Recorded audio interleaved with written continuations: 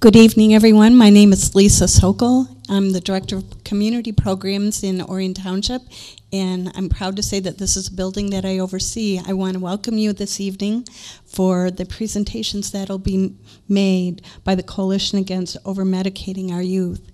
We have some really great speakers that are here tonight, so I'd like to introduce at this time Don Rush, the Assistant Publisher of Sherman Publications. He writes award-winning column called Don't Rush Me.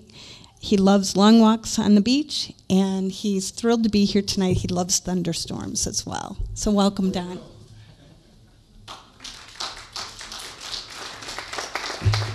Welcome to the Health Awareness Forum. We're developing a healthy mind.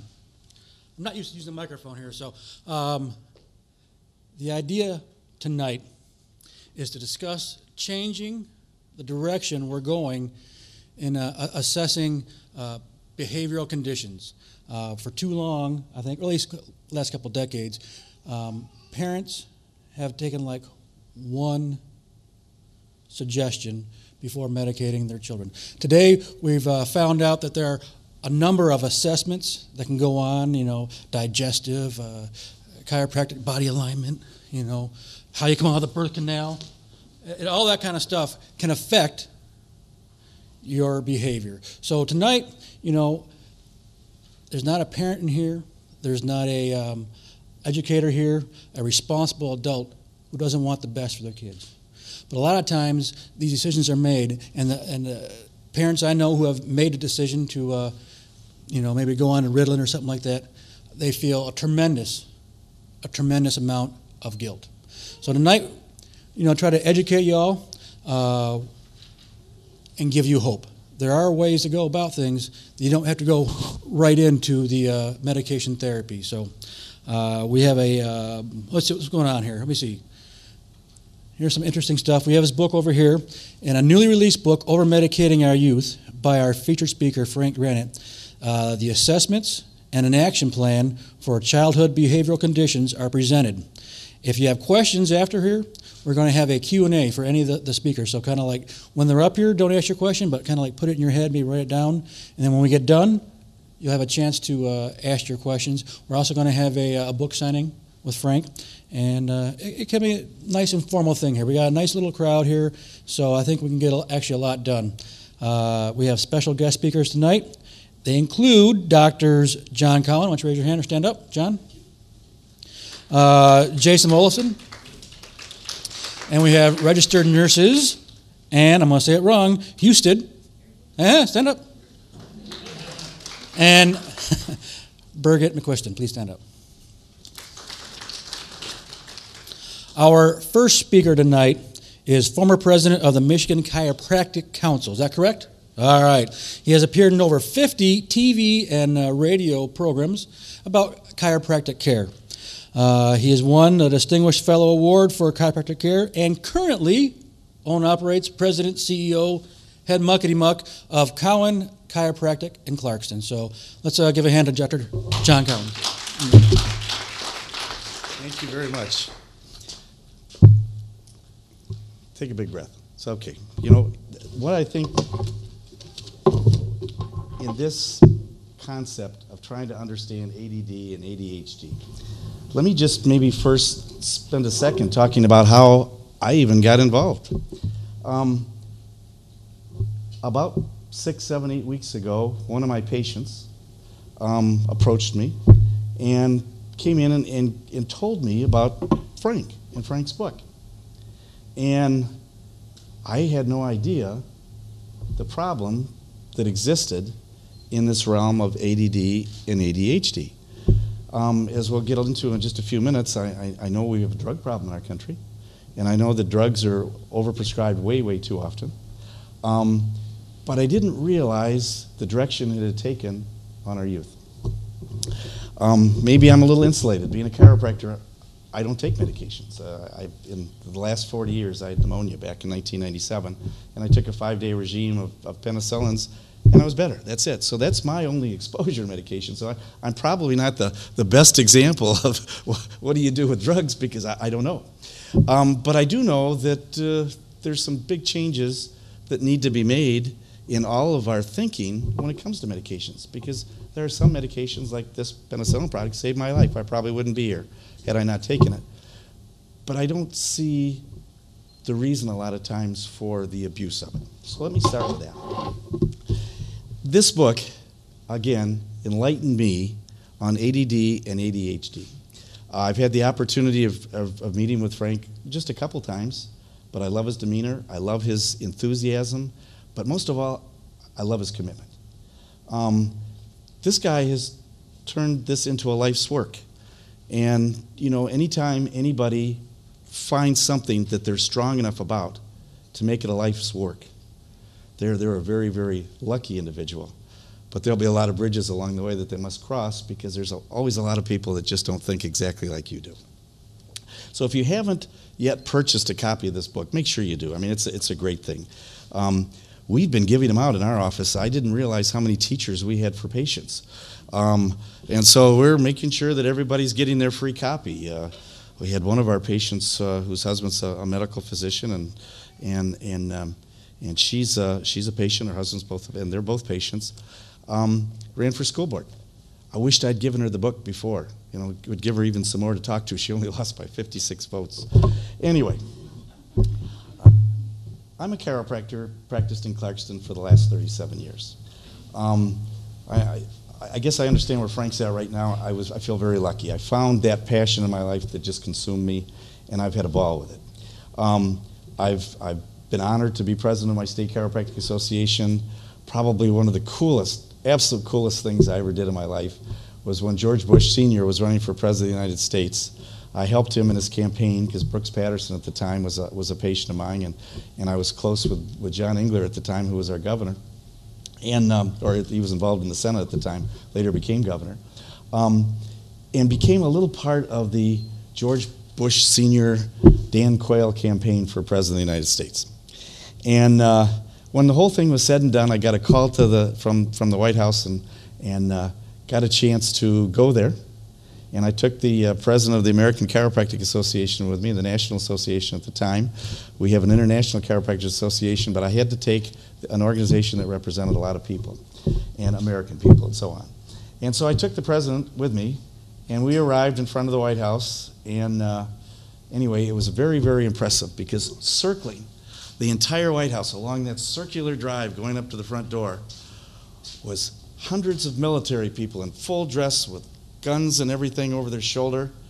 And the president of the American Medical Association looked at me and said, "Cowan, you're amazing." He said, "You can really put together a crowd."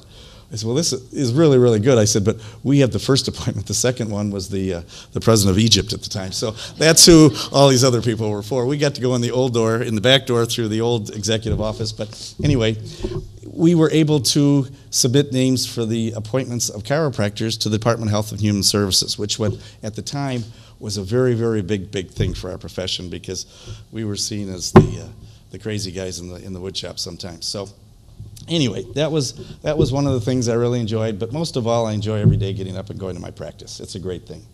So needless to say, in the last 37 years, I've seen a lot of changes. And one of the things I've seen is the overprescription of medication, which I think is very, very unfortunate. But the question is how did it happen? How did this just sort of slide by us? How did we all of a sudden start taking all these drugs? Well, to me, there's a great principle that I call it the frog principle. Do you know that if you put a frog into boiling water, that the frog will just jump out? But if you put a frog into cold water and just turn up the heat and let the water slowly get warmer and warmer and warmer, the frog will stay in there till he cooks. So the moral of that story is if things happen fast in our lives, they demand attention from us. If they happen slowly, we don't even notice it.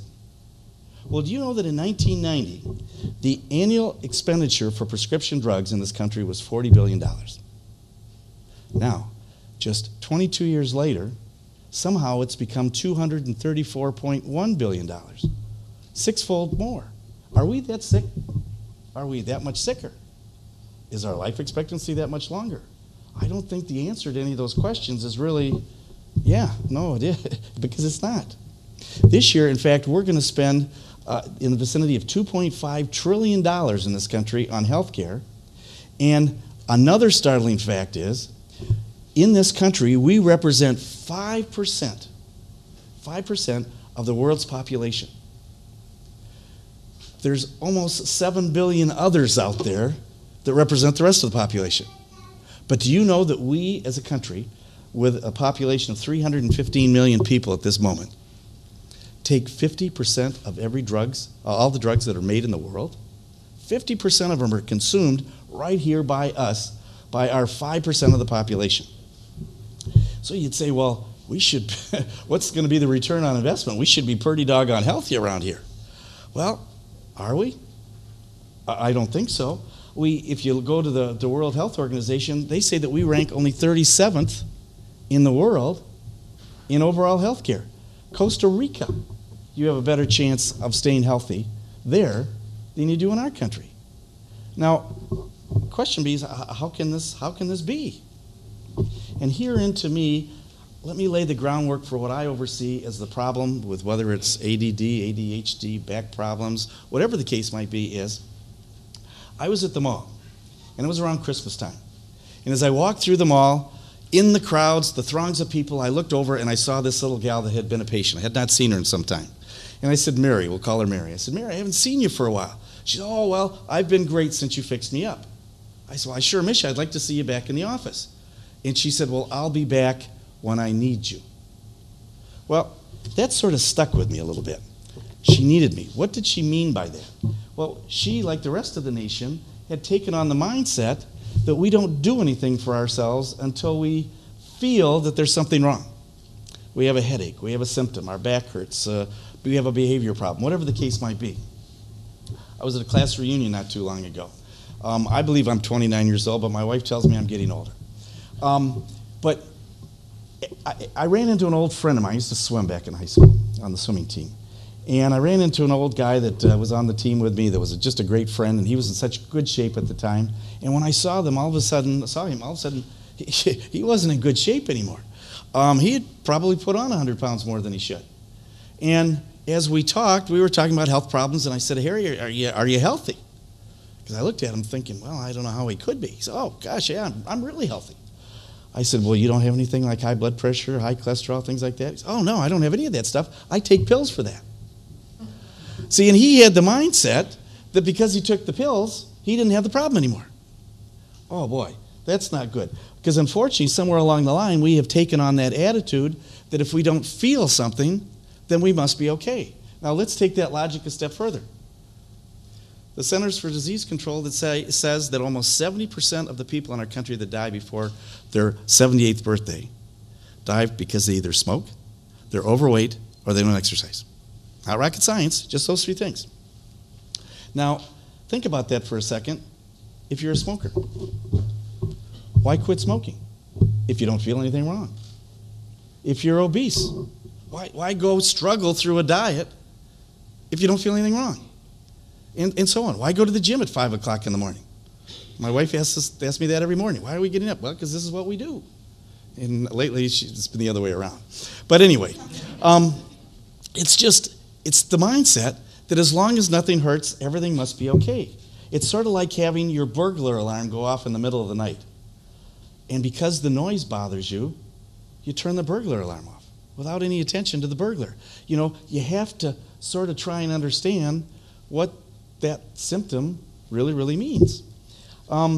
Stephen Case, and let me just read this because this to me was a shocker back in 2010 when Obamacare and so on was just starting to take effect in the country. And I don't know to this day if any of us really understand what's in there, but he said he represents the Case Foundation. He says, the truth is our country doesn't have a health care system. He says, we have a sick care system. He said, take a hard look at our real underlying disease. The lifestyle choices we make every day that lead to more sickness and thus more cost. Doing what we can to avoid getting sick must be a commitment each of us makes to ourselves, our family, and our community. Lifestyle choices. Again, CDC, 70% of the people die from one of those three things: smoking, obesity, or lack of exercise. Everybody here's seen Dr. Oz, right? Dr. Oz is my hero. And the reason he's my hero is he's introduced us to a new form of medicine called functional medicine. And if you look hard enough around town, there is some wonderful functional medicine doctors in our communities. The unfortunate part is insurance companies don't reimburse for it, things like that, because it falls under the guise of prevention. We don't pay for prevention, which would be health care as far as I'm concerned. We only pay for sick care. You got to get sick first, then we can go on. But anyway, Dr. Oz represents this whole field of functional medicine. Now there's functional medicine, what it tries to do is it tries to change the current model of health care from symptom treatment to finding out what the cause of a problem is. And let me read this to you too, as I went to the Functional Medicine Institute to try and understand what was their thinking. What could I share with you tonight as to what this new form of medical health care really is all about? Well, I found their policy statement. It says, functional medicine is an evolution in the practice of medicine that better addresses the healthcare needs of the 21st century. By shifting the traditional disease-centered focus of medical practice to a more patient-centered approach, functional medicine addresses the whole person, not just an isolated set of symptoms. Functional medicine practitioners spend time with their patients, listening to their histories and looking at their interactions among genetics, environmental factors, lifestyle factors, things that can influence long-term health and complex chronic disease. In this way, functional medicine supports the unique expression of health and vitality for each individual. Our society, as speaking of the Functional Medicine Society, is experiencing a sharp increase in the number of people who suffer from complex chronic diseases such as diabetes, heart disease, cancer, mental illness, and autoimmune disorders. The current system of medicine practiced by most physicians is oriented towards acute care, which is the diagnosis and treatment of trauma or illness that is of short-term duration and in need of urgent care, such as an appendicitis or a broken bone. Unfortunately, though, the acute care approach to medicine lacks the proper methodology and tools for preventing and treating complex chronic disease. There is a huge gap between current research and the way the doctors practice. The gap between emerging research in the basic sciences and integration into medical practices is enormous, particularly in the area of chronic illness. Most physicians are not adequately trained to assess the underlying causes of complex chronic disease and to apply strategies such as nutrition, diet, and exercise to both treat and prevent illnesses in their patients. When was the last time you went to your doctor and said, here, look, I'm healthy as a horse. I'd like to sit down and talk to you a little bit about what I eat. I'd like to talk to you about diet and weight. How am I going to lose weight? Especially if you look across the table and maybe he's not representing what you think he should be representing or the direction that you're trying to take your life in. So functional medicine involves understanding the origins, prevention, and treatment of complex chronic disease. The focus of functional medicine is on patient-based care, promoting health as a positive vitality beyond just the absence of symptoms. Functional medicine practitioners look upstream to consider the complex web of interactions in the patient's history, physiology, and lifestyle that can lead to illness. The unique genetic makeup of each patient is considered, along with both internal and external factors that affect total functioning. Functional medicine integrates traditional Western medicine practices with what is sometimes considered alternative or integrative medicine, creating a focus on prevention through nutrition, diet, and exercise, use of the latest laboratory testing and other diagnostic techniques, and prescribed combinations of drugs and or botanical medicines, supplements, therapeutic diets, detoxification programs, or stress management techniques. Let me share some of the strategic plan of the Functional Medicine Institute. And I just want to read this too so that we have it right. The rapidly spreading epidemic of chronic disease, and remember that's 7 out of every 10 people that die in our country die from a chronic disease, has compromised the effectiveness of our healthcare system and threatens to bankrupt both the national and global economies.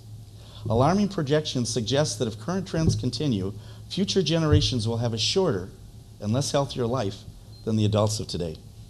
Current models of clinical medicine are outdated and do not address the underlying cause and solutions for chronic disease, which are primarily driven by lifelong, daily interaction between an individual's genetic environment, and lifestyle choices. Functional medicine offers a powerful new operating system and clinical model for assessment, treatment, and prevention of chronic disease to replace the outdated and ineffective acute models carried forward from the 20th century. And again, functional medicine incorporates the latest in genetic science, systems biology, and the understanding of how environmental and lifestyle factors influence the emergence and progression of disease. Functional medicine enables physicians and other healthcare professionals to practice proactive, predictive, personalized medicine and empowers patients to take an active role in their own health. Let's look at two approaches to healthcare. Let's say that an obese patient presents. We're in a clinical environment right now, and an obese patient just presents himself for care. Now, if I am a traditional physician, I will do a workup on that patient. And if I find that that patient has high blood pressure, what am I going to do? I'm going to treat the high blood pressure. If he has high cholesterol, what am I going to do? I'm going to treat the high cholesterol. I'm going to go through a plethora of symptoms and symptom treatment because of certain symptoms that this patient has. Now tell me something. Do you think that the obesity might have an influence in this person's overall health? Functional medicine addresses the hard part, the bad lifestyle choices. Functional medicine says, okay, what are we eating? What can we do to lose weight? And they spend time working. And again, there's a lot of genetic causes for that too, but all this is overcome and can be overcome. So normally, left unchecked, that patient's going to be put on a series of different medications and so on, and he's going to end up, as time goes along, with other problems. So what we call that is we call those downline diseases. So we have the obese patient, and you know what the downline diseases are. I pulled this from the Centers for Disease Control: coronary heart disease, stroke, high blood pressure, type 2 diabetes, how much do you hear of that nowadays? Endometrial, breast and colon cancer, high cholesterol, high triglycerides, liver and gallbladder disease, sleep apnea, respiratory problems, bone degeneration, osteoarthritis, reproductive health complications such as infertility, and mental health conditions. And again, the current approach is to treat those symptoms as they develop. But functional medicine doctor says, no, let's go out there and let's treat the obesity. We can deal with the symptoms, yes, because if they're of critical nature, but let's also treat the obesity, because left unchecked with just the medications, does anybody know of a medication other than an acute medication, like when I had the pneumonia and so on, that actually cures anything? There's not a lot of those out there. What it does is it chemically alters your system enough so that the high blood pressure and the high cholesterol and things like that are kept in check.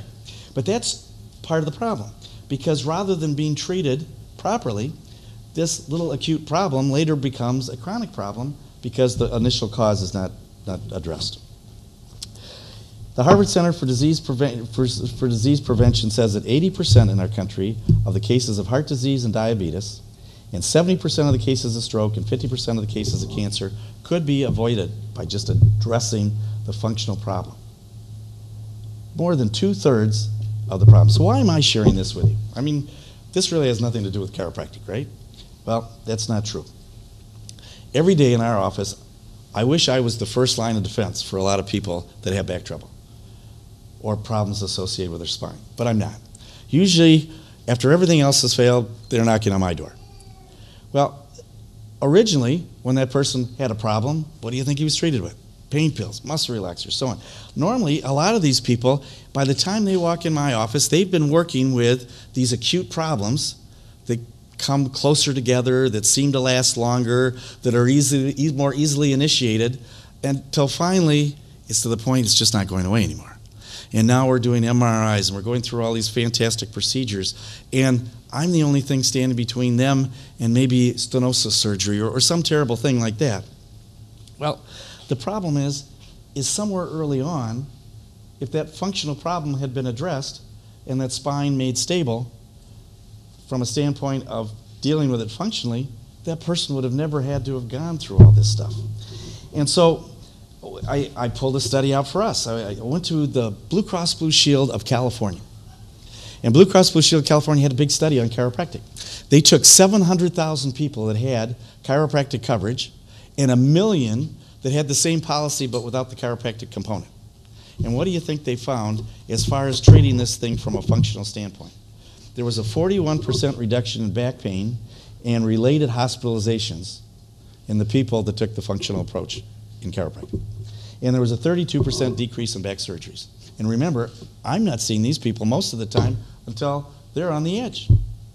Well, my point of all this stuff is through reading Frank's book and HDD and HD, you know, this process of throwing drugs at these poor kids.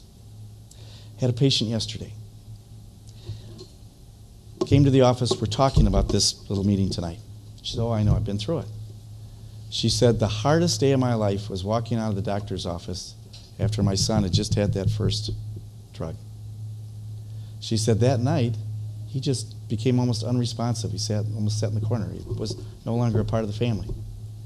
She said, I felt so bad. She said, I cried all night long.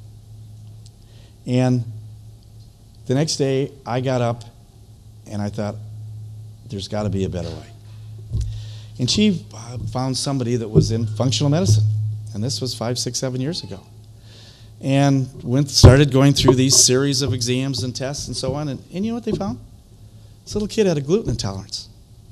Changed his diet. The ADD symptoms went away. I started looking through chiropractic research. What did we have in chiropractic research that would possibly have an effect on ADHD or HDD? Or ADD, I mean. And in one of the studies I found, the cervical spine through delivery, of course, we're carrying as babies like this. When we're birthing a baby, what's the first thing they do?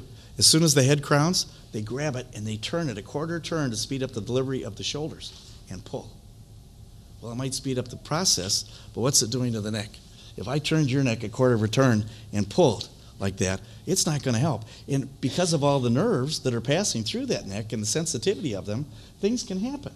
So there is research going on at this very moment outside of the chiropractic profession on chiropractic and the relationship between cervical displacement and ADD. And there's a lot of positive things coming out. Kids that have been diagnosed with ADD, that are on the medication, that are back in their physician's offices, and the physician is taking them off the medication because they no longer have the symptoms of ADD.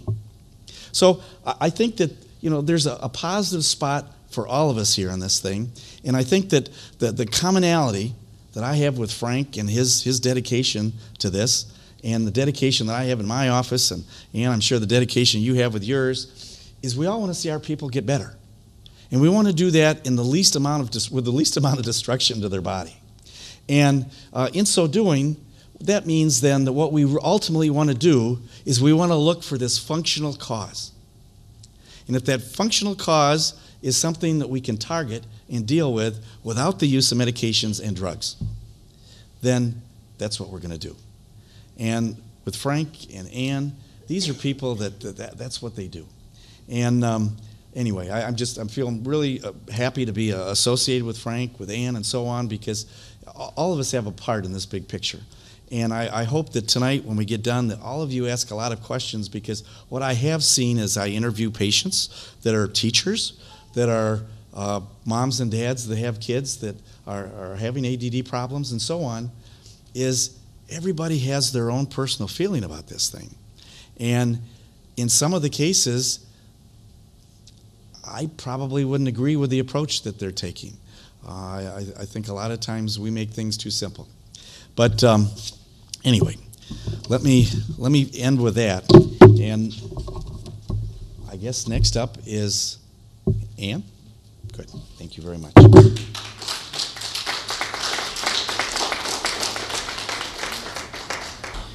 As Dr. Cohen has so astutely pronounced, Ann is our next speaker.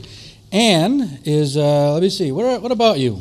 Ann, you are a certified lifestyle educator, an electrodermal screening specialist, and you've been affiliated with the Downing Clinic for the last 5 years. Is that about right? 7 years. 7 years? Or since 2005. All right.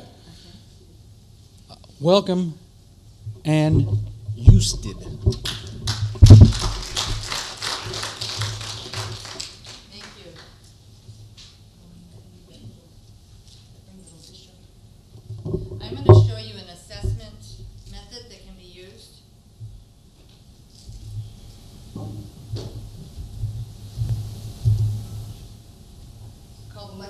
screening.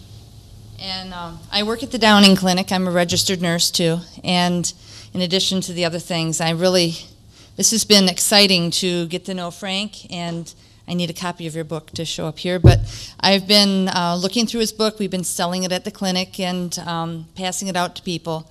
And to see that there's more people that understand this problem than just us, because it's been kind of a lonely battle sometimes. I deal with a lot of children that come to the clinic and they're looking for something else to do besides the medications.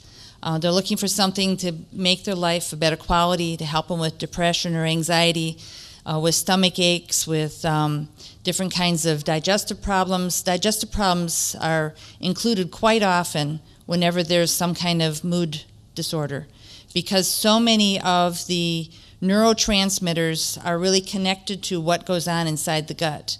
And there's just so many connections to the whole body, and people are looking for other answers. We have a doctor at our office, Dr. Laura Kowalczyk. She's a DO, board-certified internal medicine. And she is, actually, they've been my doctor since 1997. I've been a patient there. And then they offered that I could come and work for them, and I started getting advanced training in the electrodermal screening. And anyway, we do integrative medicine, which is like functional medicine that Dr. Cowan was talking about, that we use vitamins, herbs, minerals, as often as possible, prescriptions if we have to.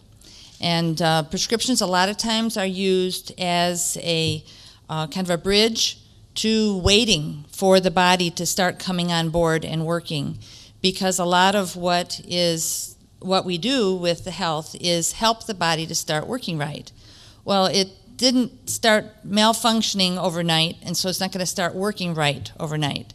So it takes time for all of these things to happen. So one of the methods that we use of testing is the electrodermal screening, which I do 9 to 5, Monday through Friday. And I love it because it is just so fascinating to see what the body has to say. The body actually is talking all the time about what it needs and what is going on. It's just that we don't know how to listen to it. You know, like Dr. Cowan was mentioning, we wait for symptoms to happen. I can actually see with the electrodermal screening long before there's any symptoms, even long before there's blood tests that show that there's a problem. This is a method of testing that uses the electromagnetic system in the body.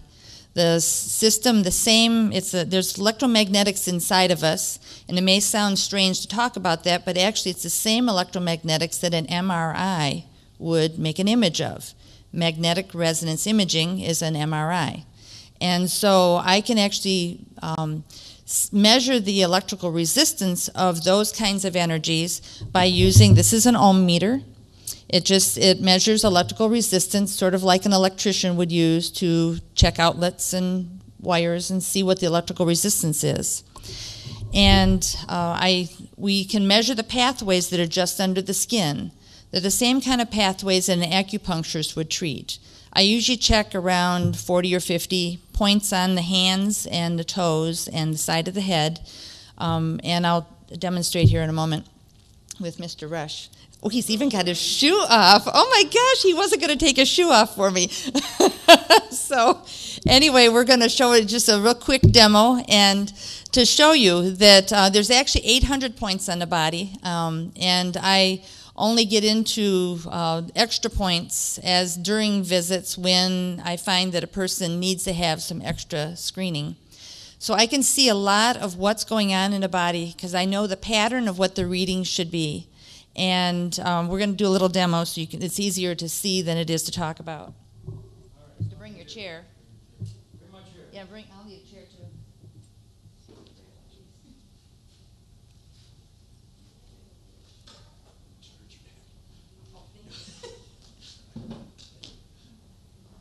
Stay back. It's a long day.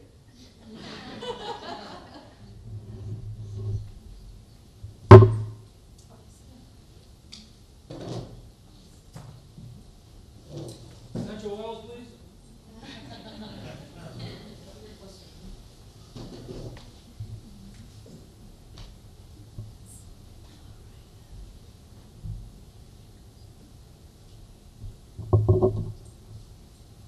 might explain something. Yeah. The first thing I do is see how the body, the overall conductance is.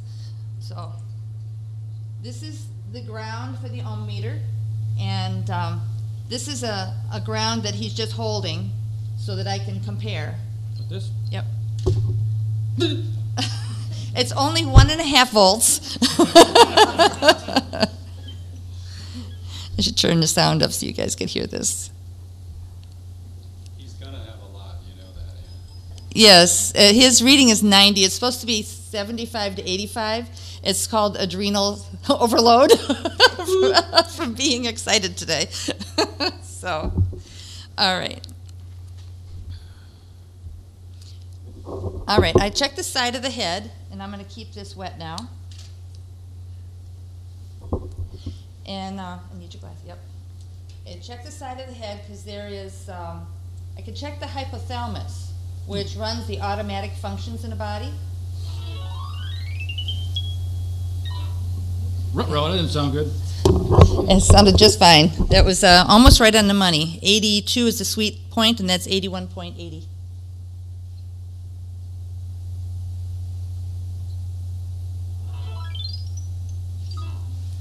Okay, and that's pretty much matching, so that looks good. Right hand triple warmer, CMP.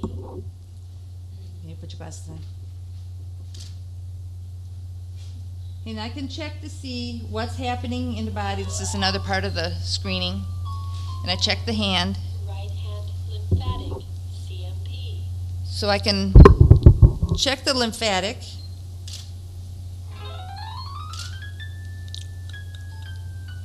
Right hand lung, CMP.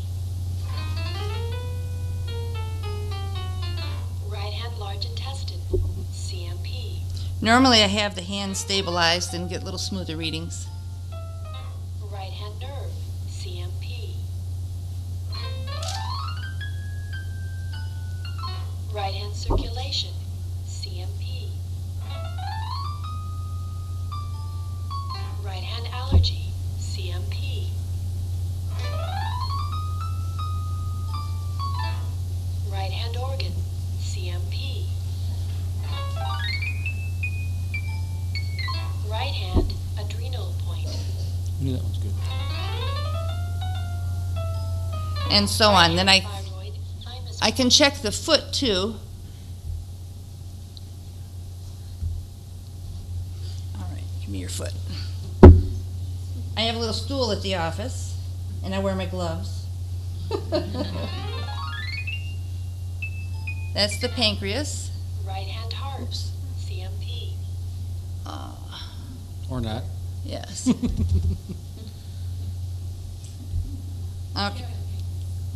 Right foot liver, CMP. This is the liver.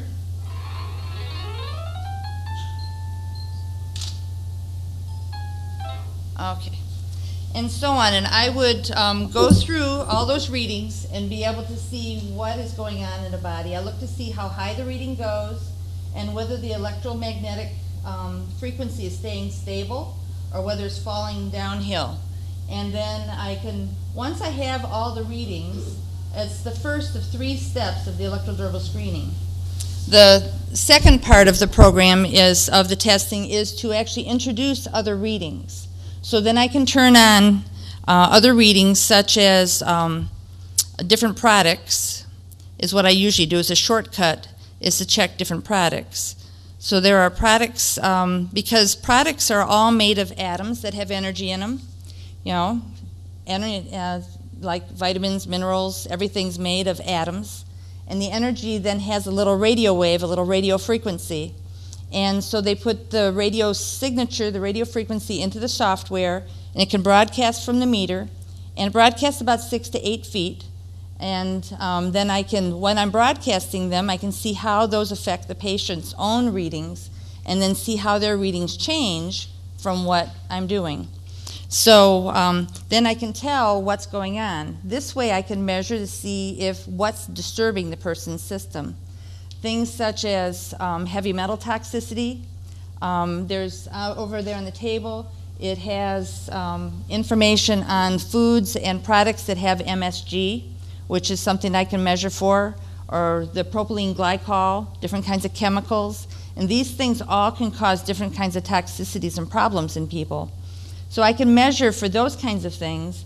And then the last part of the stage is to find out what type of products are actually going to help the person feel better. And of course, when it comes to healing, it usually takes more than one visit to really solve the whole problem, because we have to help the body at one step and then help it to the next step. And so these are the kind of things that Frank has talked about in his book, that to help us to be able to not have to take so many medications. I loved the statistic he had in there that 80% of the people that are on medications for ADD, ADHD, and depression and those things, actually, if they would use lifestyle methods of choices, that they would be able to, you know, overcome a lot of their issues and not have to do the medications. I guess I'm done with this part. Does this take place in the doctor's office, or do you have to go to a special clinic or? Yeah, we're a doctor's office, and we're on Sashabaw Road. Yeah, and I can answer more questions during the Q&A time. Yeah, so we have. I see. A few weeks ago, I had a run on 8- and 9-year-old boys. It was really interesting because and they weren't related. And I don't know. I just and I thought maybe they'd been referred by you, but they'd never heard of you. So, but they all had some kind of problems with focusing at school, or problems with sitting still at school, some kind of behavior issues. One was having trouble eating and was throwing up. It had the problem with throwing up when he was first born, and they had kind of outgrown it, and then it was coming back. And so one case, I found the little boy had heavy metal toxicity. I believe it was from arsenic if I can remember right, that arsenic, because there's a lot of arsenic in the well water around here. And so that was one of the issues. And so then I started him on a program to help his pathways in his body to start opening up, to start being able to remove some of the burden that his body is dealing with, so that the body can communicate better. Another one had a fungus yeast overgrowth in the intestines that's called candida. So this candida overgrowth actually creates a lot of neurological problems, a lot of problems with agitation and forgetfulness, and problems with anger or irritation. I actually have seen, I don't usually talk to the patients about this, but I know that the staff and I talk about it and say, well, just give that person a break. They've got candida, because there is a candida personality that I've seen, a very intense, very high-wired person. By the second or third month that I've been seeing them, they're now calm, cool, collected, just like they'd want to be. So because of the toxicity and what their body is dealing with, then those kinds of things need to be dealt with. And in that case, the candida gets dealt with using certain products that we have to help kill off the candida, help to remove some of the toxins associated with it, and also changing their eating habits. They've got to get rid of all the sugar and fruit juice and eat more sweet potatoes and squash and some other types of things. So there's a lot of things that we deal with at the office. And Dr. Kowalczyk, because she's internal medicine, she sees children that are 16 and over. So she deals mostly with adults. I see anybody any age. I can see infants and younger children. And then, but with Dr. Kowalczyk, she sees them 16 and over, because that's what her license is chosen for internal medicine. And when a lot of times what the people need is, because I was looking through some of my records today to see some of the people that we've helped, and there was a 24-year-old young man that when he came to our office, he has a mild case of Asperger's. It's a mild, real low on the spectrum of autism, and he was having trouble with focusing and having trouble being able to follow through with anything that he was doing. And so he saw Dr. Kowalczyk first and went through a urine test from neuroscience and got on No, he went through a different test. That was before neuroscience. Anyway, a different one. He used some amino acids, and amino acids just changed how he was feeling and thinking. You could just see he started communicating and talking to me more, and I could just see the difference in how he could socialize. So there's a lot of things that can be done that aren't common knowledge. So we wanted to make that clear today. Thank you.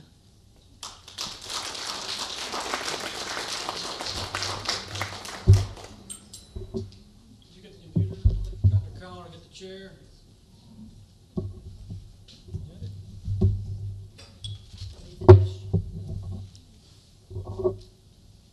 take the dish. You. All right. That was very interesting, and we are not going to read those results because I'm sure they're not that great. Well, talking about arsenic, I live in Goodrich in Wellwater, and in that community, the arsenic levels are like whoosh.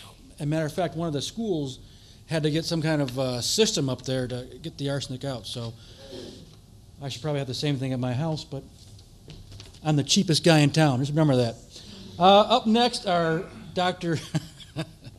Jason Olafson and RN Birgit McQuiston. They are from the Custom Health Center here in Lake Orion. Recently, you might not know this, Jason was voted the top chiropractor by Our Detroit Magazine. Is that correct? Yes, sir. All right. 2 years running. And Birgit, you might know her. She's a nutritionalist, and she's also on the Orion School Board. So you guys going to like one at a time or together? It's your call. I'll call her up. All right, you call her up. Excellent. Thank you.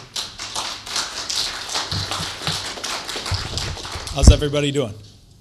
Good? You learning some stuff? I know I learned some stuff from Dr. Cowan and Ann. I hadn't ever seen that system demonstrated before. So that was really interesting. I want to start with who I am and what drew me to this. Because if you would have talked to me about 10 years ago, I'm seeing Clarkston guys back here. This is great. Good. All right. I graduated from Clarkston High School. So I'm a local guy, and about 10 years ago, I was in pharmaceutical sales. I was the guy in the fancy suit and tie that would walk into every doctor's office and sell the doctors the drugs that people were taking. And what I noticed in that industry as my time went on was that the whole industry was dedicated to keeping people on drugs instead of helping them fix the cause in their body and then getting them off of the drugs. I'm not against drugs if they're used appropriately. And I think that every single person in the room tonight would definitely agree with that. In a crisis, thank God we've got drugs. Thank God if you get in a car accident and you break your arm, or my brother dropped about a 500-pound slab of granite on his foot about 3 hours ago, and we took x-rays in my office, and it's broken. So thank God there's some pain medication for my brother because he was hurting pretty bad. But if what I noticed was that if we were looking at drugs to keep us well for a lifetime, they weren't doing a very good job of that. So I was sitting one day in a meeting as a pharmaceutical rep, and my manager stood in front of us, and she said, the beauty of our drugs is that once somebody gets on them, they're on them for the rest of their lives, and we get to make money on every script. I sat back, and that one comment right there, that one comment made me sit back and go, I can't do this anymore. I want to be a part of the solution rather than a part of the cause of the problems. Because the longer I was in pharmaceutical sales, the more I saw people getting worse and worse and worse on the drugs that I sold. And so I want to get it.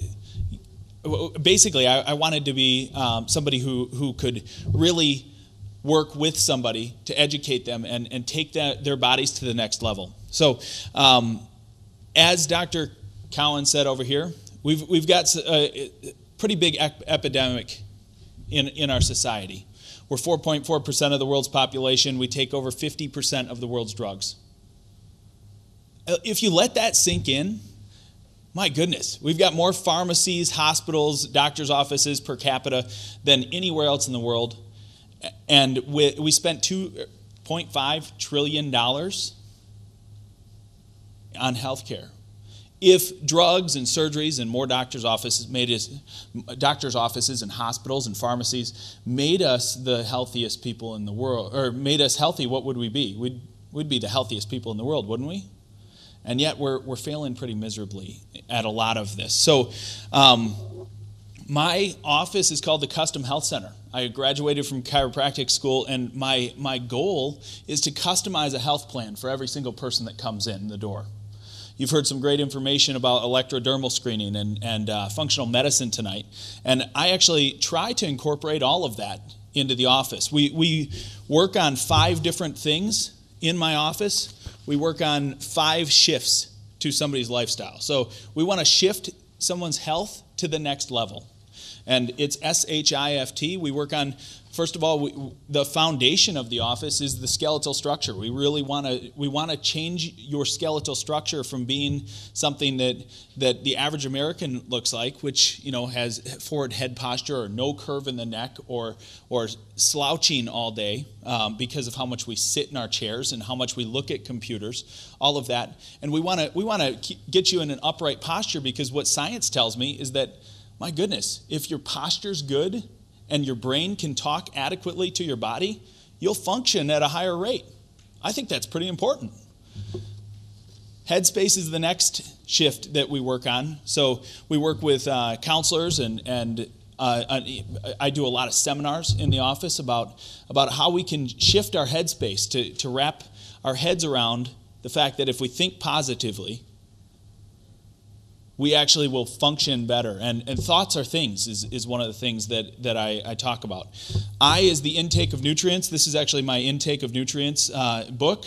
This is where Birgit comes in. Birgit is an RN as well as a registered, she is a RN and a clinical nutritionist. I have every single person who signs a care plan in my office meet with Birgit, because we want to make sure that the first thing that they're thinking is, wow, this isn't just structure. We're gonna change the intake of nutrients in with somebody as well, because man, if I adjust and I adjust and I adjust, and the person goes home and eats McDonald's and Twinkies, and follows it off with ice cream and alcohol, or in little kids, ice cream and Skittles, how well can their body function? Not very well. We're not hitting all the right things. Birgit's going to come in just a couple seconds and talk to you about her focus on nutrition. But the last 2 shifts are functional fitness. If we move, if we get off of our couches and we actually move, our bodies work better. So that's what, I mean, I'm sure you've all heard that. My goodness, go to the gym and get up at 5 in the morning, go to the gym. That's a lot of, I'm a former personal trainer as well. This is a lot of people's problems right there. And then the toxic burden.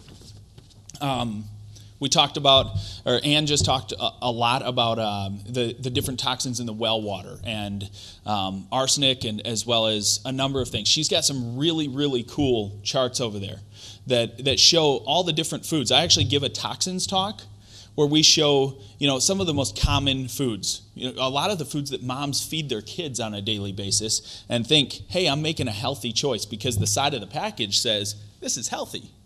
And they're smiley faces for kids or dinosaurs or something like that. But at the end of the day, you read the side of the label and there's MSG in it and there's propylene glycol in it, and which are not good things for kids. They actually destroy brain cells. There's hydrogenated oils. Hydrogenated oils, if you're reading the side of a label and it says hydrogenated, stay away from it. It's a trans fatty acid. So that's how I go about getting the great results that we get in my office. Birgit's going to come and talk to you for a couple of minutes about nutrition, and then I'm gonna give you some of the case studies that I've had in my office, some of the kids that have come in, and what has happened to them, as well as a published study about an autistic child who actually got the diagnosis of autism reversed off of him under my care. So it's really, really fun.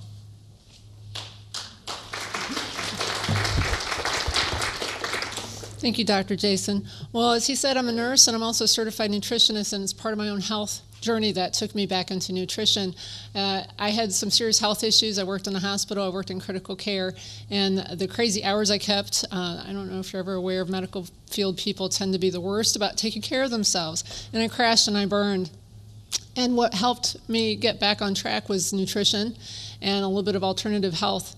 And I decided to go back to school and re-educate part of my training through nutrition for that. And I have a passion now for sharing nutrition with people and helping them optimize their health in that way. It's a privilege for me to work in the office with Dr. Jason, where we share that passion for nutrition. I don't know if you're aware of it, but that your body is constantly building and generating new skin cells and tissues all over the body. The average red blood cell has a lifespan of 120 days, or just 4 months. Every second, 2.5 million red blood cells are destroyed and replaced. The life cycle of new skin is 27 days. It takes that long for it to go through the journey from the hypodermis to the epidermis. The average adult has 28 feet of intestines, and old cells are sloughed off and new ones are generated every 3 to 6 days, and theory has it that can be a little bit faster if you eat spicy foods. But I don't know if you're aware of it or not, but in the GI system, 70% of your immune system resides. And also 75% of your serotonin is produced. Serotonin is a neurotransmitter, and you will not produce a healthy amount for stable brain and mood function if your GI system is damaged. So for our bodies to rebuild and regenerate, we have to have the right building blocks. How many of you have heard the saying, you are what you eat? Right? Well, I would challenge that paradigm, and I would say you're actually what you digest and absorb. If your GI tract isn't functioning properly and you aren't digesting properly and you aren't absorbing your nutrition, you cannot rebuild and function optimally. I want you to consider this in the food industry. In 1972, our nation spent $3 billion on fast food. Fast forward that to 2000, Americans spent more than $110 billion on fast food. And this figure keeps rising. Americans now spend more money on fast foods than they do on higher education, personal computers, software, or new cars. They spend more on fast food than on movies, books, magazines, newspapers, videos, and recorded music combined. Today, 90% of the money Americans spend on food is spent on processed foods. That's astonishing. Is it possible that we've become a nation that is simultaneously overfed and undernourished? That is to say, you're getting plenty of calories, but you're lacking in nutrition. And I would suggest that's what's happening. That's what the statistics are showing. If we were to change that paradigm and we would spend our money on real food and consume what our bodies need to be healthy, I think we'd have a powerful change in our culture. And to think about how this would affect children, for example, the average American consumes more than 150 pounds of sugar in 1 year.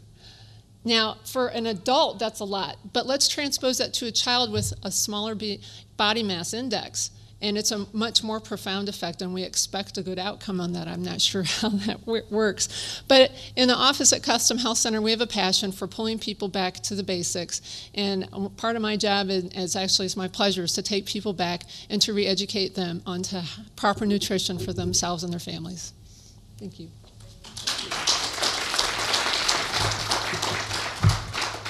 Sounds like we've got a lot of work ahead of us, don't we?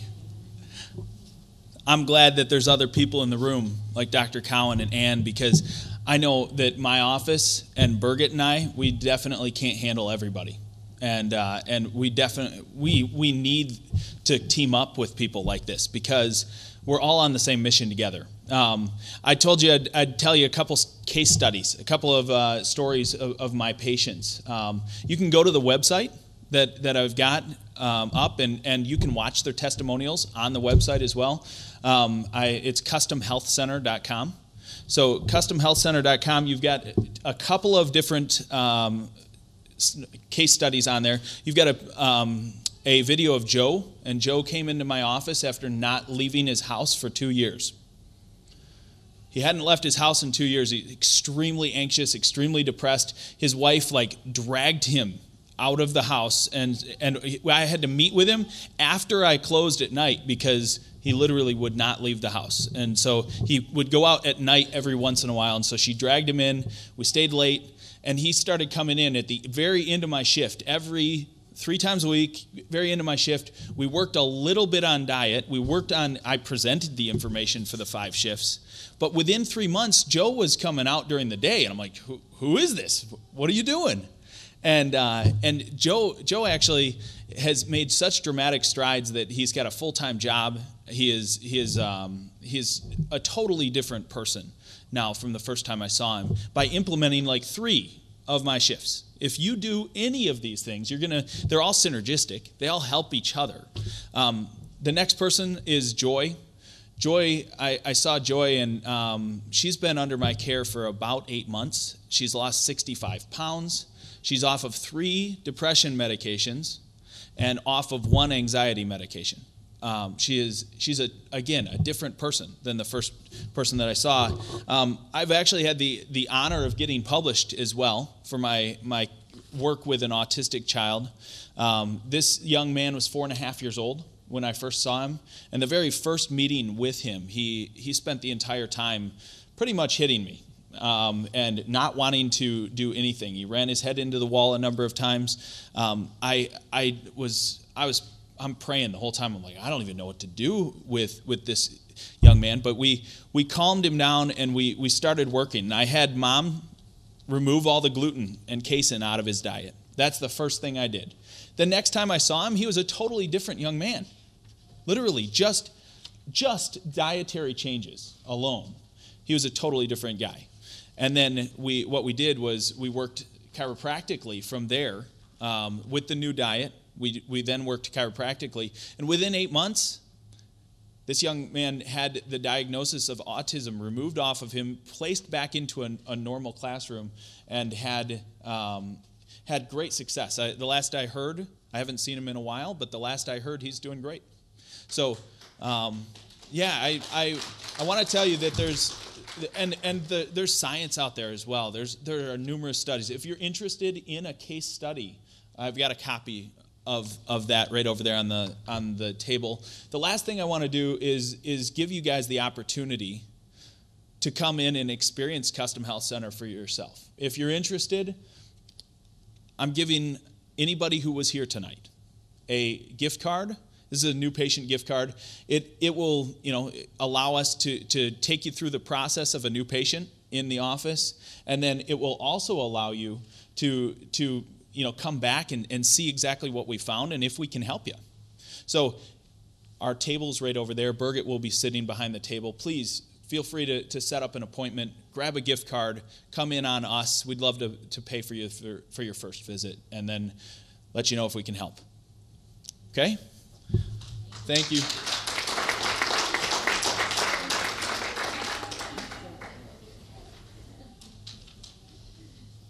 Excellent information there, Jason. Jason, when did you graduate? From Clarkson? 97. I think I beat you by about 16 years. All right, our featured speaker tonight is a local pharmacist. And I say local, he's an Orion Township dude, kind of a dapper guy. He works for CVS, Frank Granite. He has written this book, Over-Medicating Our Youth, which is right there. And he started this coalition, the Coalition Against Over-Medicating Our Youth. And he's drawn a line in the sand, and he's starting to educate people. He's just doing it slowly. We're working on making this a groundswell across the nation, and we're starting it right here. And we're trying to grow it, to build hope for folks, and tell them there are different things. Frank, according to Frank here, last June, his book was featured at the National Education Association in Washington, D.C., and as well as the American Library Association in Anaheim, California.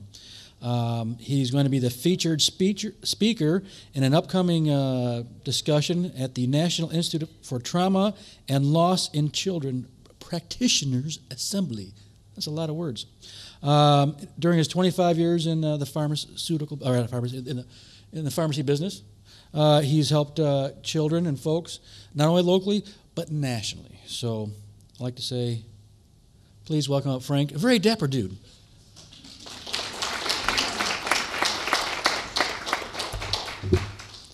Thanks, Don. Good evening. Tonight's Health Awareness Forum has a very significant purpose. We are gathered here to discuss how effective assessments can help our children and young adults develop a healthy mind by ruling out underlying causation of behavioral symptoms due to nutritional, physiological, and environmental risk factors as described in the book Over-Medicating Our Youth. The manner in which our society assesses and treats children with behavioral conditions, including attention deficit disorder, as well as mental illnesses, is fundamentally and systematically flawed. Now, this is not only my view, this is the view of Johns Hopkins Medical School in Maryland, Department of Psychiatry and Behavioral Health Sciences, which is the #1 rated medical school in the United States by the World News Report. And many other prominent medical schools in our nation are starting to voice their concern. Tonight, our Health Awareness Forum is even more significant because we recognize that thousands of children and young adults who have lost their battle to uncontrolled behavioral conditions, conditions that debilitate the functional mind, causing pain and agony. A year ago, tragedy struck my own family. Jeremiah was my son's very best friend throughout high school, throughout college. He was the second big brother to my 5 daughters. Tonight, Jeremiah, along with thousands of children and young adults, are looking to us, urging our society to make a positive change in the assessment and treatment process to help children develop a healthy mind. Now, before I get into the positive bioassessment interventions that we've been talking about, I would like to introduce tonight Jeremiah's mother, Mary Ann Rez.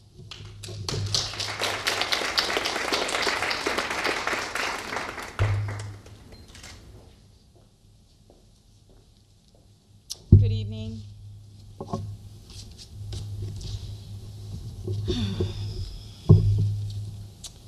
I speak for all who suffer with or who has a loved one who has suffered with or just know somebody who suffered with a behavioral disorder or mental illness.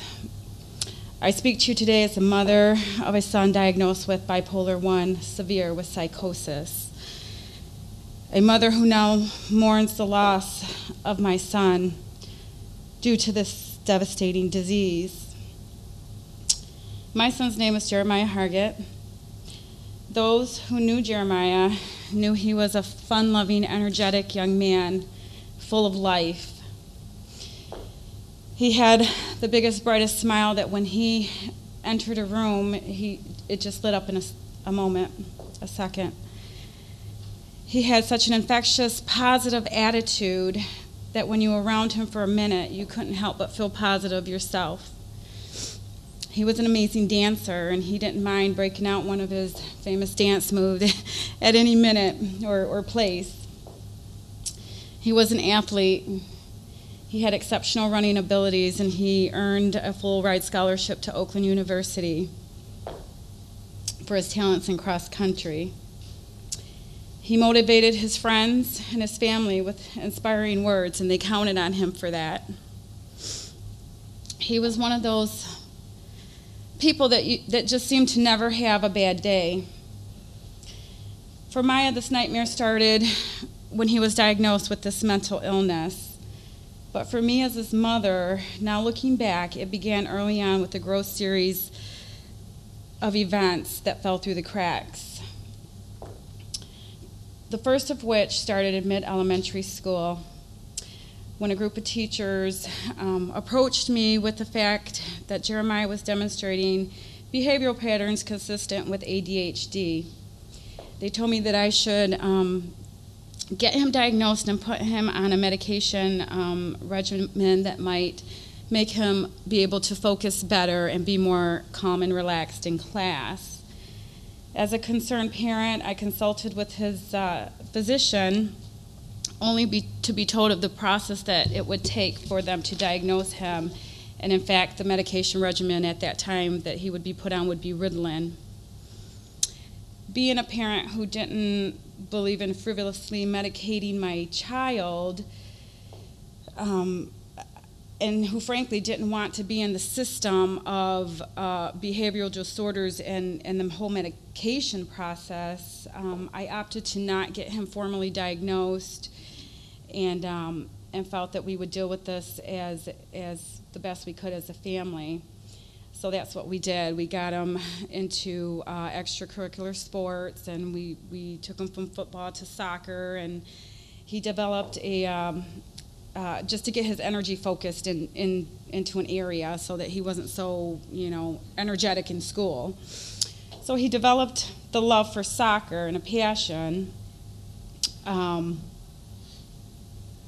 which brings me to my next event in his life. It was there on the soccer field at the age of 13 that Jeremiah collided with another child running in for an air ball.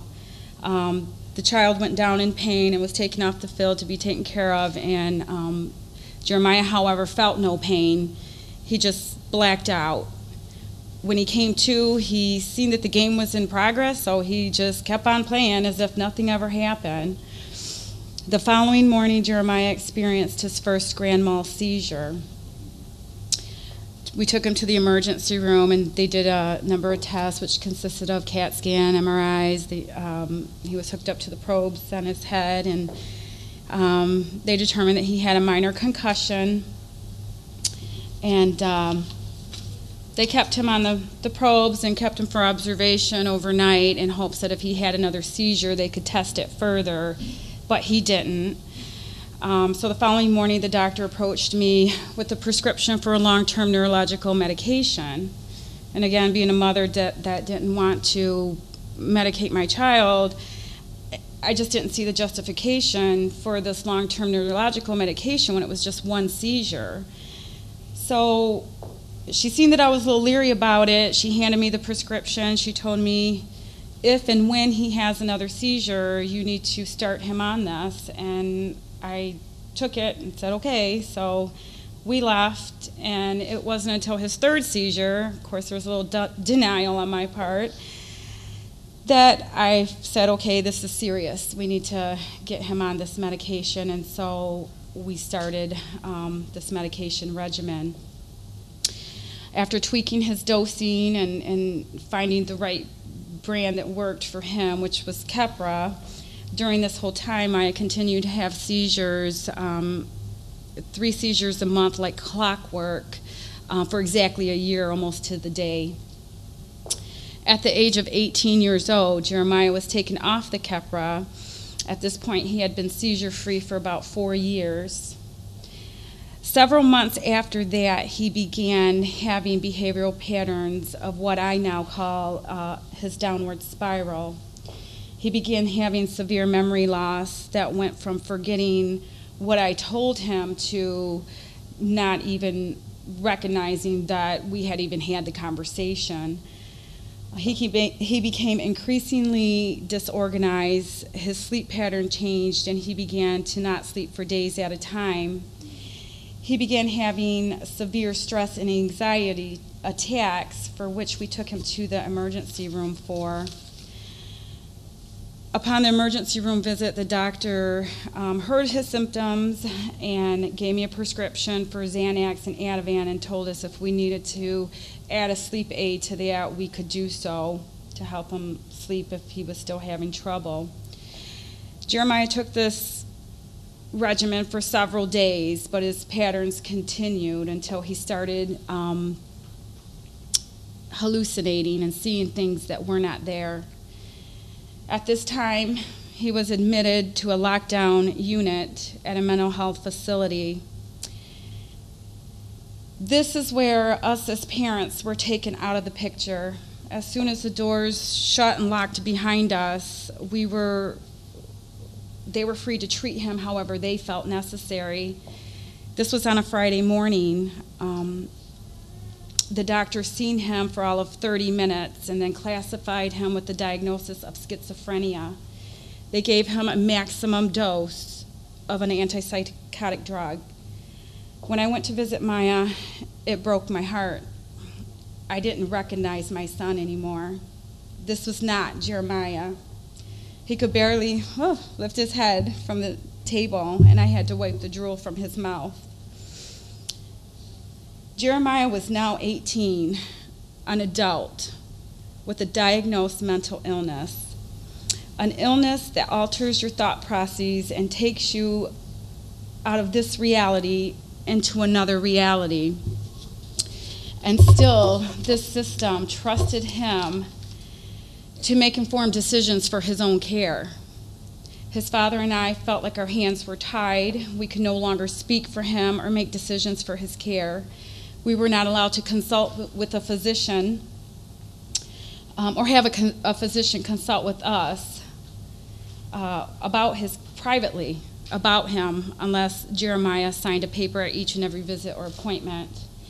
And if he didn't, because he was too medicated, then they would talk to Jeremiah, and if he remembered what they said, he would tell us, but usually he did not.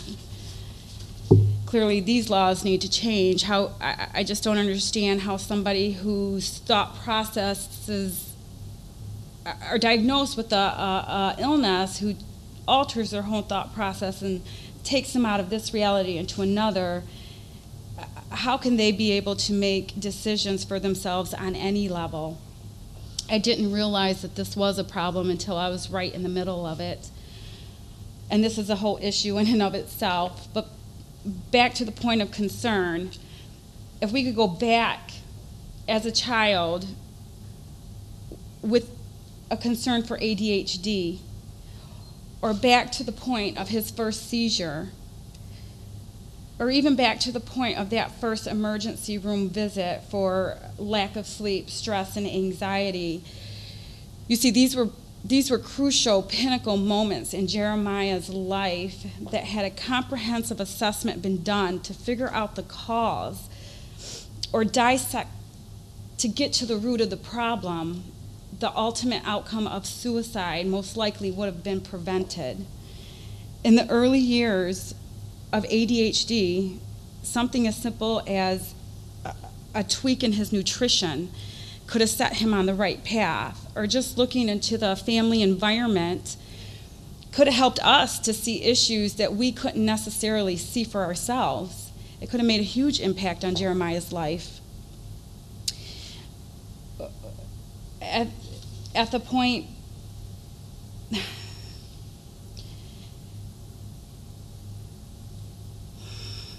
excuse me.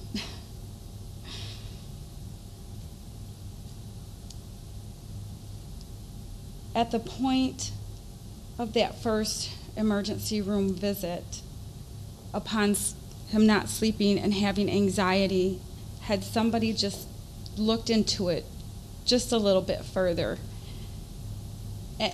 and did something like the scan, they could have found a whole nother issue. Now,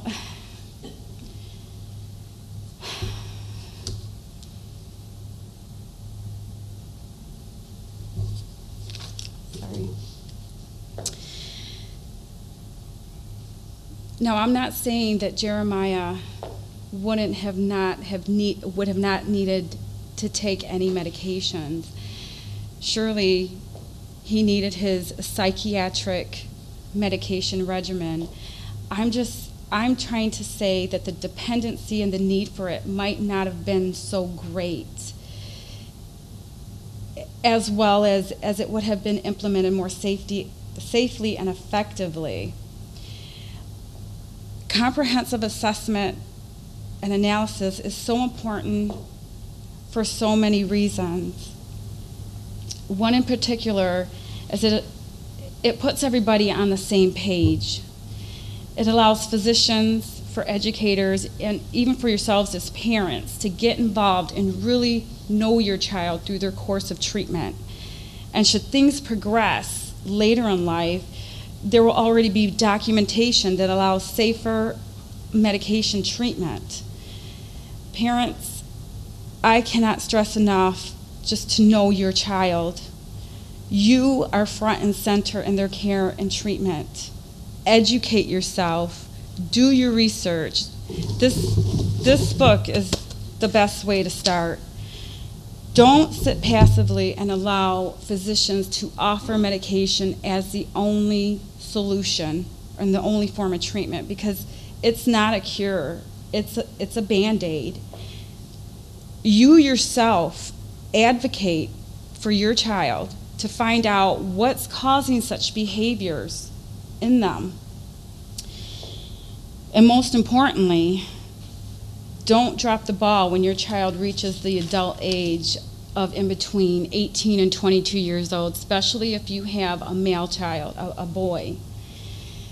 These are the most crucial years for them. These are the years that they're going to need your utmost attention to their mental health, because these are the years of attack. Because when it's you that don't recognize your child anymore, it may very well be too late at that point. So, thank you.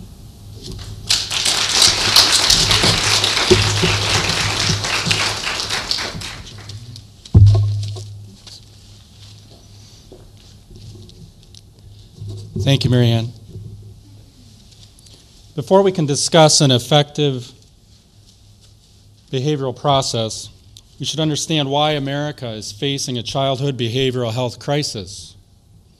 Chapter 2 of the book, Evolution of the Health Crisis in America, describes in detail why suicide is the second leading cause of death in our college student population, why American children and young adults consume 3 times the ADD stimulant and psychiatric medications than the world's children combined, according to Scientific American. Why the Food and Drug Administration placed all ADD stimulant and psychiatric medications on their MedGuide alert warning list. And finally, why the United States Senate Committee for Government Affairs authorized the Government Accountability Office to conduct a 2-year drug audit against prescribing physicians within the child foster care system. Assessment of behavior alone can no longer be the sole criteria for diagnosing children with severe behavioral symptoms, wherein the causation of condition is ignored. The book, Over-Medicating Our Youth, discusses the action plan for childhood behavioral conditions. This plan involves ruling out causation of symptoms due to nutritional, physiological, and environmental risk factors. Now, I had a whole litany of things I was going to get into, but we pretty much heard what we need to do.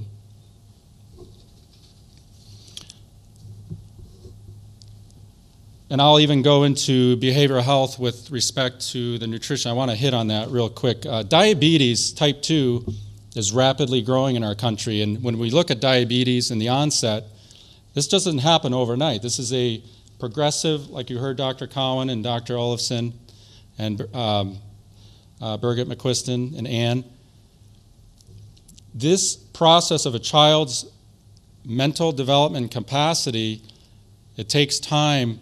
And if we don't interact at an early age with our kids, the end result is suicide rates are escalating in our country. Violent behaviors are escalating in our country. And I just wanted to reiterate things that we're doing with the Coalition Against Over-Medicating Our Youth. One of our active, those of you who have not signed up for our newsletter, it's a free newsletter. Please go to overmedicatoungouryouth.com. Sign up, it's free. Jill Kralik, she's one of our editors of the newsletter. She's a local teacher here in Lake Orion, Michigan, at an elementary school. She's a reading teacher, and she's getting a lot of data regarding the upcoming newsletter and past newsletters that we've had that basically auditory perception disorders, sensory perception disorders in children at a young age are basically in line with the symptoms of ADHD diagnosis. So there's a lot of things that are happening across the country and with our own coalition, and I would encourage you to get involved, whether you be a parent, an educator, physician, traditional versus alternative medical care. Get involved in the movement because it's not going to stop. When you have Johns Hopkins Medical School doing this for years, changing the way children are comprehensively assessed, it's not going to stop. And finally, most importantly, the company I work for, CVS Caremark Pharmacy, based in Rhode Island, they are a leader. They recognize things need to change with abuse and medication. A perfect example with the suicide rates increasing right now. Children and parents do not realize the detriment with these powerful anti-ADHD medications. They're powerful stimulant drugs. Children don't realize that, teenagers especially, their diet, they're drinking caffeinated products, they're taking over-the-counter decongestants. Cardiovascular deaths with ADD stimulant drugs are on the rise. Things have to change. Teachers, educators, administrators within every school district in our country need to wake up and stop ignoring the problem. It's just not alcohol and marijuana. CVS Pharmacy, Caremark in Rhode Island, they are the chief sponsor of the Medicine Abuse Project, affiliated with drugfree.org. Locally here in West Bloomfield, the regional office has sponsored the coalition against over-medicating our youth. Tonight, I ask you locally and nationally to help children and families in need by sharing our free information. Visit our website, overmedicatoungourYouth.com, view the book, and join the coalition and the movement. Thank you. Good night.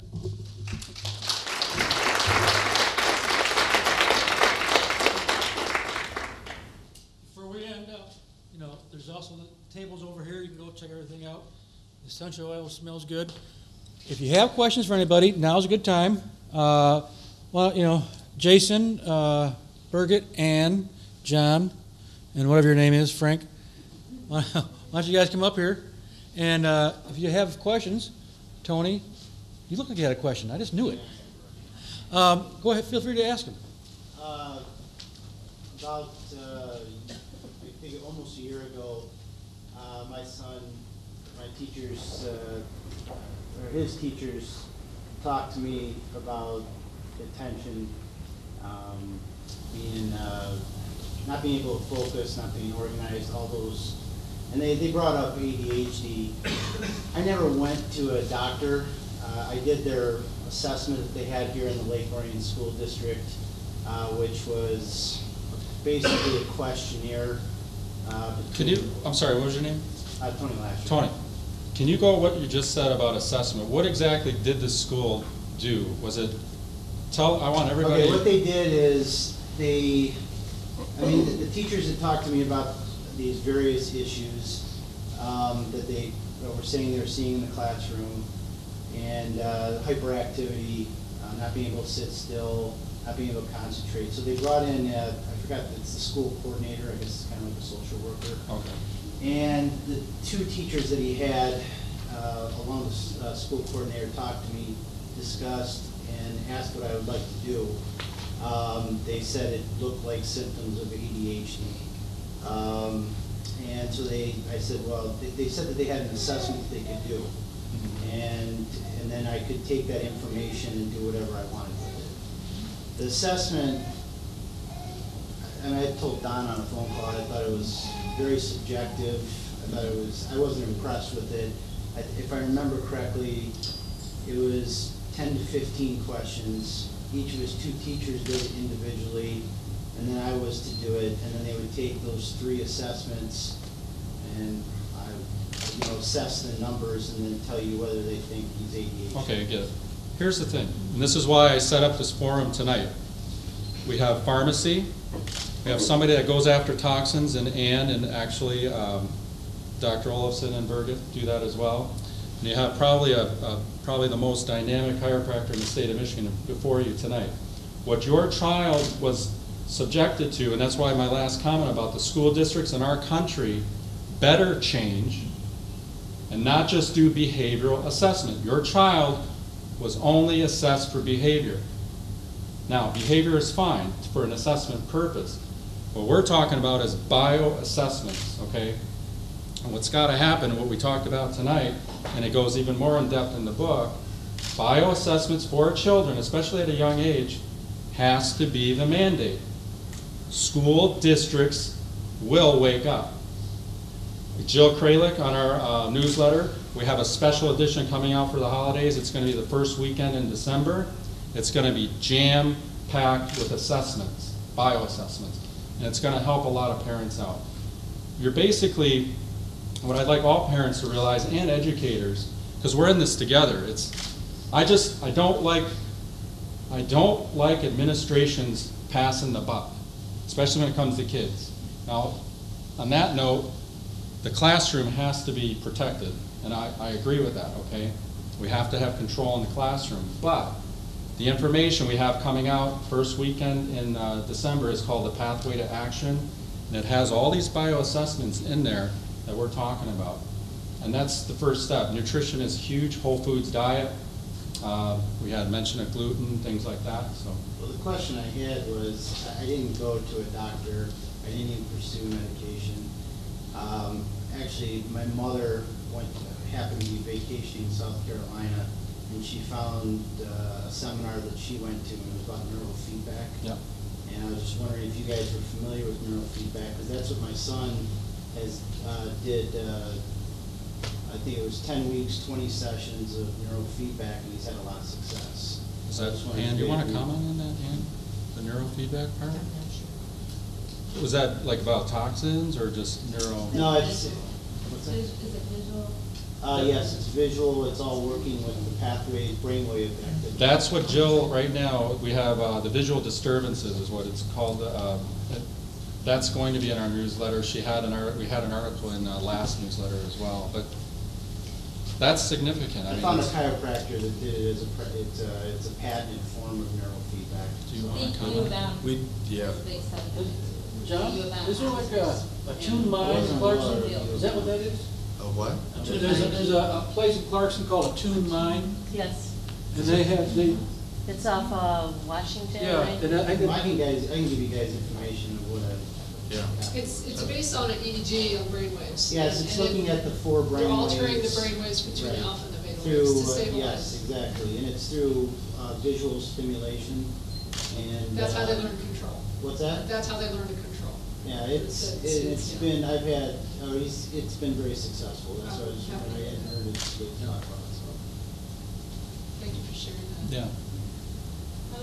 I'd just like to say, my daughter has the opposite. She's the ADD or ADHD that is very laid back, quiet, very inattentive. Yes, and when she just lacks focus and a lot of her processing time is kind of slow. And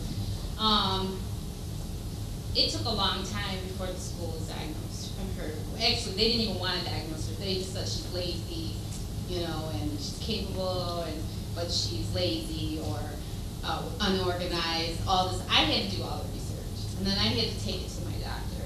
And they tested her ears and her eyes. And physically she's fine. However, they sent me the questionnaire to send to the school, and they filled out behavioral, how she, she's, the pattern. And all her teachers filled it out. But it took like 4 years for them to come to the conclusion that she had a learning disability that was ADD or ADHD. And still today, we tried fish oil, we tried diet, and now she doesn't want to do any of those, so we started the medicine. So How about the bio-assessments we're talking about? We never did the bio-assessments. No, we didn't do chiropractic, any of that stuff, and now I'm wondering that, that I didn't know about those things. But I did hear about the visual and With Tony, right? Yeah.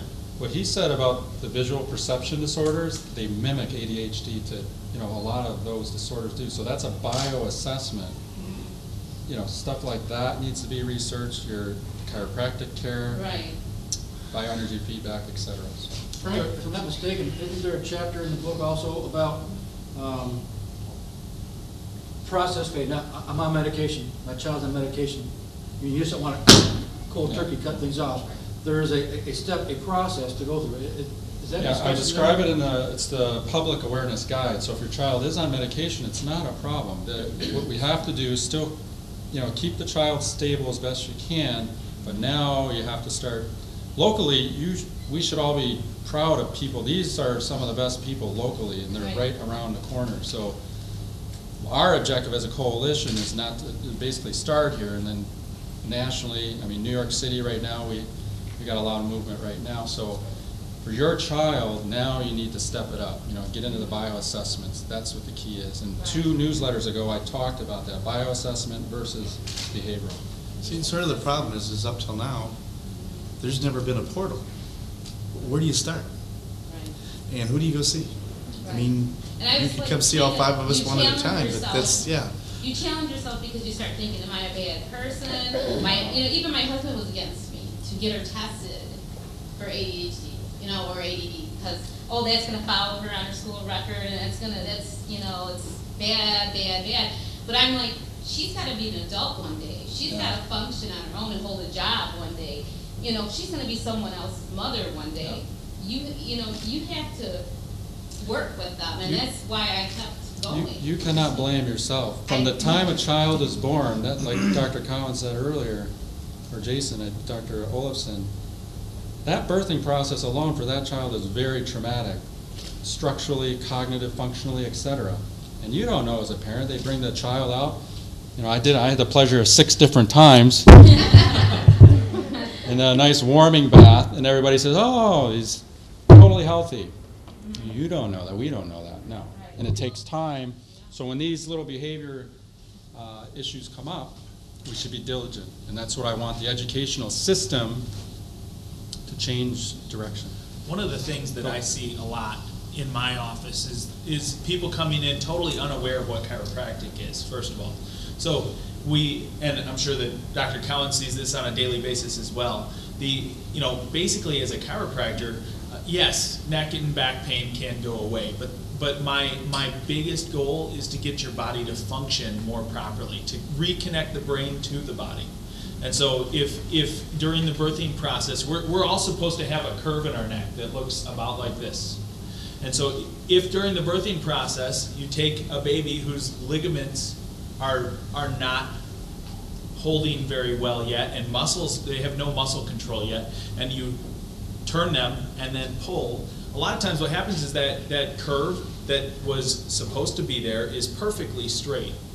A C-section baby has got 40 to 70 pounds of pressure being put on a neck as you come out of mom. And so what happens is those delicate nerves in the neck, as Dr. Cowan said earlier, can be damaged. They can actually be stretched on. And if we've got stretching and pulling on nerves, it decreases how much information is getting from your brain and going down to your body, or how much information is going from your body and getting back up to your brain. So if we've got, it's like living in a room with a candle on in the corner. You can see things around, but you're still in a dull room. You can't see, you can't read everything on the walls and all of that stuff. And that's what a lot of the patients that I see with children with learning disabilities and stuff like that. And I'm telling you, Birgit can attest to this. We've got little kids coming in and out of the office getting adjusted all day, every single day. And the parents are blown away because these little itty bitty gentle adjustments to their child's neck, these kids turn on, they light up. Whoa. They're, all of a sudden for the first time, they're starting to focus in school, and for the first time they're not having issues with their bodies and stuff like that. So illnesses, chronic illnesses and allergies, they all go away in my office. I'm not saying that all of them every time go away, because it might not be related to the nerves. But man, I see so much improvement that every single person should get checked to see if they have nerve issues, because man, why would you want to live life with nerve issues and thinking that you had to take a medication if all it is a nerve being stretched or pulled on in your neck?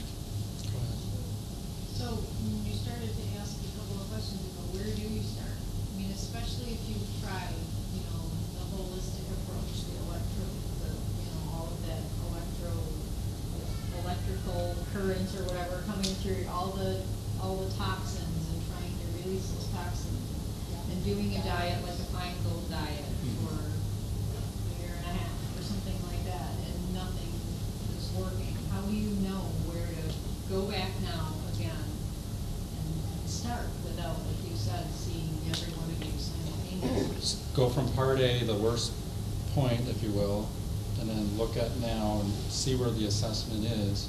Have you tried the chiropractic yet or no? No. That has to be done.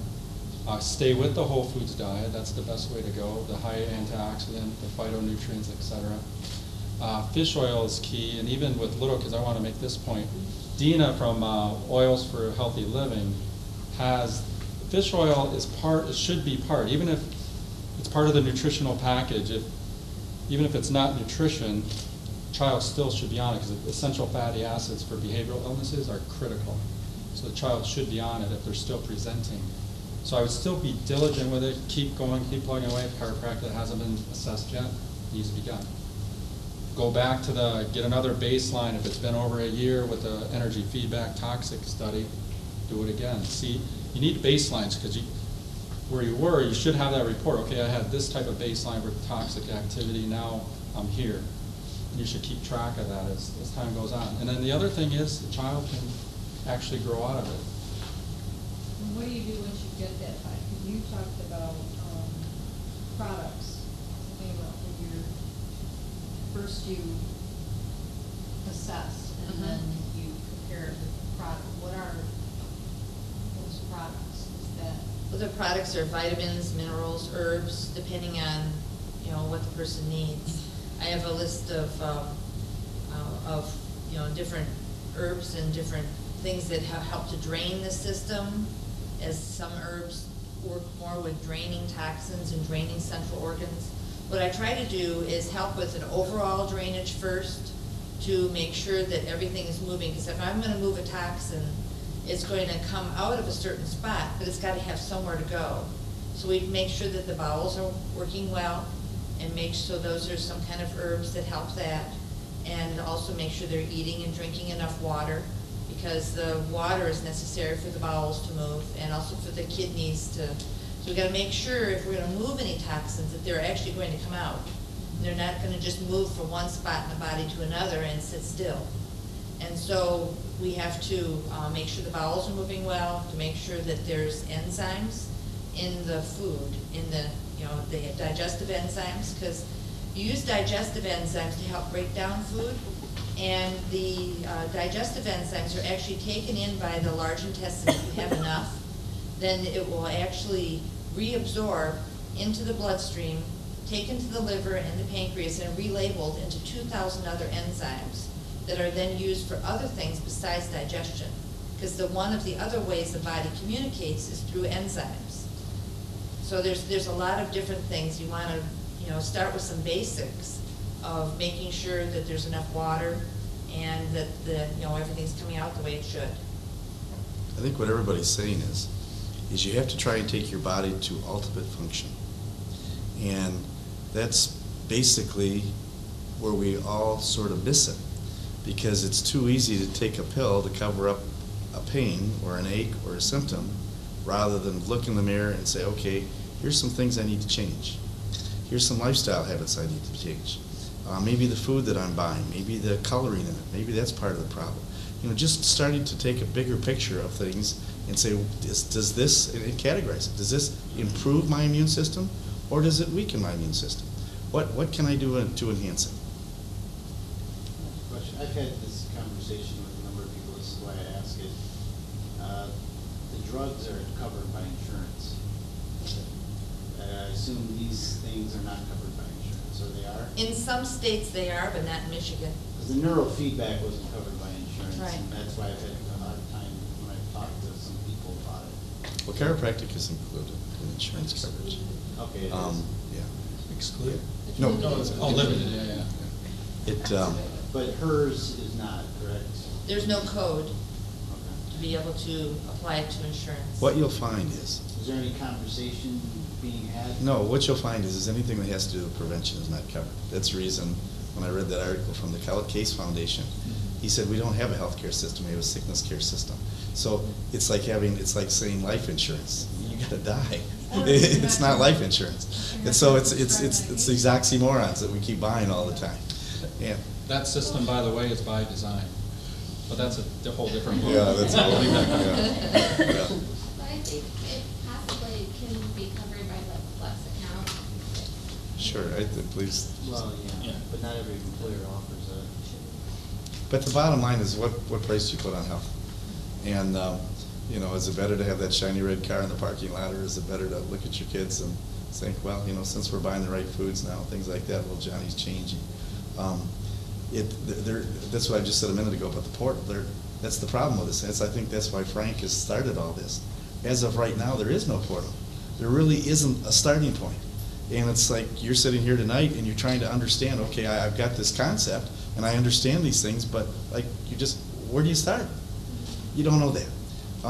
I think as Frank develops here with this thing, he's going to start to include more of this portal, because we all do need an entry point. And I loved his idea of a differential diagnosis before throwing the label ADD or ADHD on a child. You know, there's just, you know, it's like we have bought the concept of General Hospital on television and so on, that this is the only answer. When in all the time there's all these other different things out there that keep us healthy. And that's where we need to focus. And a sluggish system to me is, I'm certainly not computer literate, my wife will tell you that back there, but it reminds me of a computer that needs to be rebooted. And if that's our system, and that's the way our system is working, and we need to be rebooted, these are some of the mechanisms that we would use to reboot ourselves. We would eat properly, we would breathe properly, we'd make sure our weight isn't there, we'd exercise, and so on. We make sure we don't smoke. We get down to the basics, and that's very hard stuff to tell to people. And most people don't hear that.